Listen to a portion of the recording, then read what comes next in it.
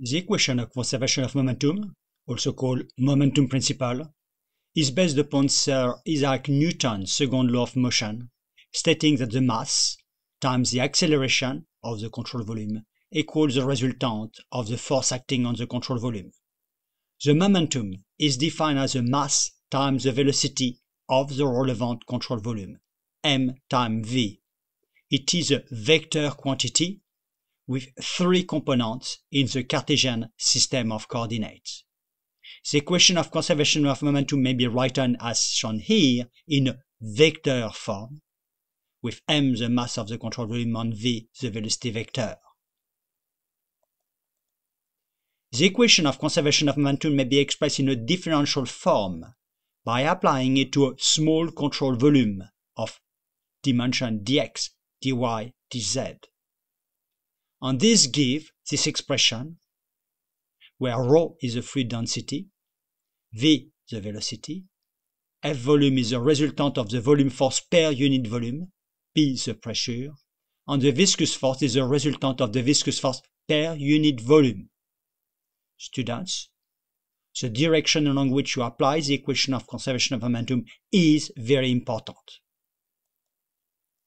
For an incompressible flow, a Newtonian fluid, and assuming a constant viscosity across the control volume, the motion equation becomes in the I direction with either x, y, or z, the following expression, which is a system of equations called the Navier-Stokes equations. A semi-analytical solution of the Navier-Stokes equation is a Blasius equation for a developing laminar boundary layer along a flat plate. In a laminar flow, the resultant of the viscous force per unit volume on the control volume may be expressed as shown here, where mu is the dynamic viscosity of the fluid. The solution of the Navier-Stokes equation for a developing boundary layer yields a vertical velocity profile at any position along the plate, as well as a boundary layer thickness, displacement thickness, and momentum thickness, with the graph here showing in dimensionless form the vertical velocity profile above the plate. The Blasius equation was derived by Heinrich Blasius as part of his doctoral thesis at the University of Göttingen under the supervision of Ludwig Prangl. The problem was considered the first historical application of the boundary layer theory of Ludwig Prangl. Let us consider now another application, an open channel flow down a prismatic channel. This could correspond to a river such as here, the Seine River in Paris. The force applied to the control volume equals the gravity force acting downwards, a hydrostatic pressure force acting on the upstream and downstream control surface, the boundary shear force acting along the weighted surface, the solid boundaries, and resisting the flow motion, and a reaction force acting perpendicular to the channel bed.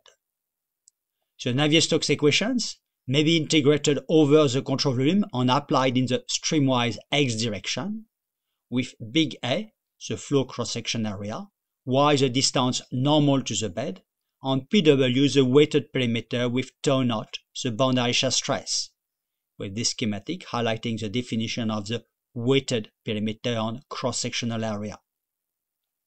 Expressing the rate of change of momentum, the linear momentum equation becomes in the x direction the following equation. In this equation on the left-hand side, the first term is the variation with time of the momentum in the control volume, and the second term is the rate of change of momentum flux in the x direction.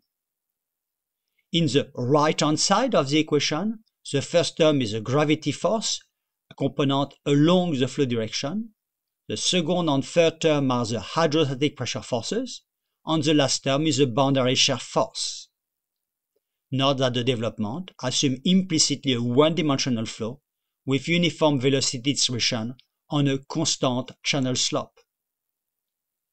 In fluid mechanics, including open channel flow, it is advantageous to select a control volume with a control surface perpendicular to the flow direction. For a steady and incompressible flow, The integral form of the momentum equation in the x direction may be applied between two control surfaces, denoted 1 and 2, as shown here, rho q times Vx2 minus Vx1 equals the sum of the force applied to the control volume in the x direction, with big Q the water discharge on the subscript x referring to the streamwise x direction. That is, in a steady flow, the rate of change of momentum flux in the x direction equals the sum of the force applied to the control volume in the x direction. Students, remember that all the application of the momentum equation involves the equation of conservation of mass, or continuity equation. For an incompressible flow, the equation of conservation of mass will give us big Q, the volume discharge, equals the velocity times the cross-section area. The equation of conservation of momentum is a fundamental principle in fluid mechanics, including its application and use in physical and numerical modeling of fluid flow.